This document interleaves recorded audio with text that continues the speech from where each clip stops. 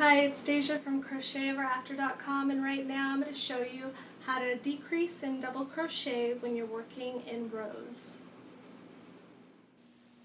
So I'm going to show you how to decrease and double crochet when you're working in rows. I'm going to work under both loops, and I just want to show you a little swatch of something that you can do by decreasing. So I evenly decreased on both sides of my project by 1 stitch every single row. So right here is a decrease, right here is a decrease. Every row I just kept taking 2 stitches off of each end. And you can see that I formed a triangle. So you can use this stitch to make shawls, you can use it to make blankets, you can make a bunch of triangles and sew them all together and create a very colorful blanket if you made lots of different colored triangles. There's lots of stuff that you can do with this decrease stitch. So I'm going to show you how to work this stitch in just a regular swatch and use your imagination to make what you'd like. So, let me find my hook. Here it is. I have 1 row of foundation double crochet that I've already done. And you can see it's very stretchy. If this was just a regular foundation chain with double crochet worked into it, it wouldn't be as stretchy. So that's a benefit of your foundation double crochet. Just giving it a shout out in case you want to try it out. I have a tutorial on how to make that. And I'm going to go ahead and start decreasing. So I'm going to chain 3 like I always like to do for height at the beginning of my row, and I count that as a stitch. So I'm going to always decrease 1 stitch in from my chain 3, because otherwise if I wanted to decrease right now, to decrease after if you wanted to decrease in the first stitch of your row, you'd have to skip the stitch that you would work into, and that would leave a really big hole. So if I decrease by skipping a stitch, you can see I have a really large hole.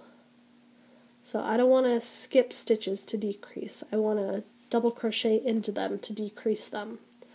So to decrease, you're going to begin by first inserting your hook into the next stitch that you come to, yarn over of course, and then place your hook into that next stitch.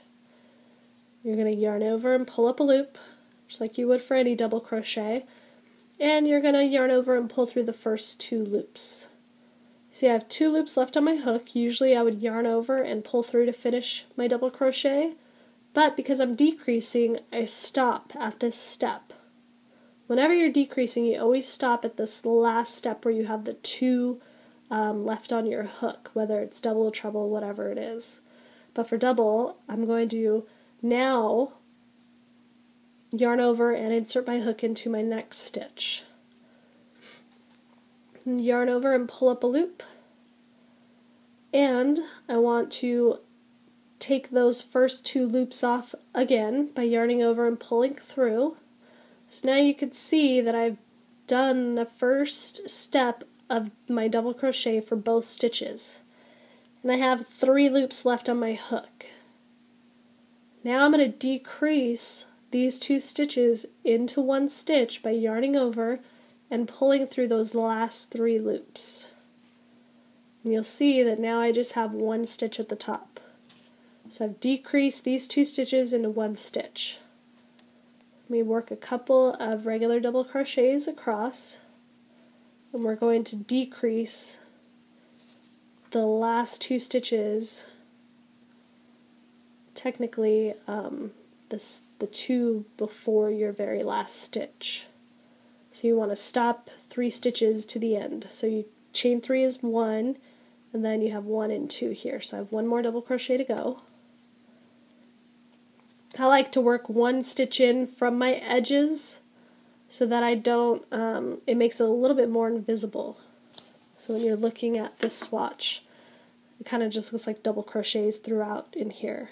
It's not so much, it doesn't look so much like a decrease. So now I am at the last 3 stitches of my row. I want to decrease these next 2. So we yarn over, insert the hook into the next stitch, yarn over and pull up the loop, do your first 2 loops off. Now you have 2 left, so we stop there. yarn over, insert your hook into the next stitch, yarn over and pull up your loop. Don't pull through all these loops. You should only have 3 when you're ready to decrease the stitch completely. You first have to take off these first 2 loops. You're doing the first step of your double crochet, or the first 2 loops off. So now they match. Now I can decrease. I pull through all 3 loops, and now I've decreased these 2 into 1. I'm going to double crochet in this last stitch. And now I've decreased this row by 2 stitches. I'm going to turn my work and I'm going to do it again so you can see the steps again. So I chain 3. If you want your chain 3 not to look so skimpy where there's a hole that you can see, you can beef up your chain 3. By beefing up, you're just making it a little bit fatter. And you make it fatter by pulling on your loop. So instead of making it the same size as your shaft, just pull it up a little after each one. And then, 1, 2, 3, when I make my double crochet into this next stitch, it's going to push it down. I'm actually going to decrease here, so I'm going to stop there, but it's going to push it down and kind of bulk it out to make it fatter, so there's not such a big hole between. So I've started to decrease my next stitch, or I started to make my next stitch, and I stop after that first draw through so I can start my next stitch. Now I've got the 4 loops. I need to yarn over and pull through those first 2 only to create the first part of my second double crochet. Then I yarn over and pull through all 3. You can see my little bulky chain 3, a little bit fatter. And remember, I want to go to 3 stitches before the end. So I have 1, 2, and 3, so I only need to double crochet in my next 2 stitches.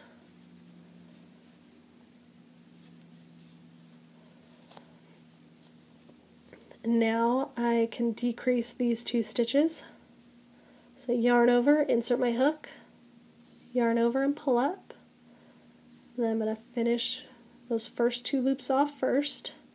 Then insert my hook into the next stitch, finish off the first 2 loops. Now I have 3 left, and now I've decreased. So if you start with a really large number of stitches, you could easily make like a triangle shawl. If you don't want it so pointy like this, just skip your decreases every other row. So you would decrease this first row after your massive amount of stitches, and then this next row just do double crochets across. So instead of having this really pointy, like isosceles triangle, you'll have a really wide triangle. So that's one way that you could make just a basic double crochet shawl. But that is how you're going to double crochet decrease in the row.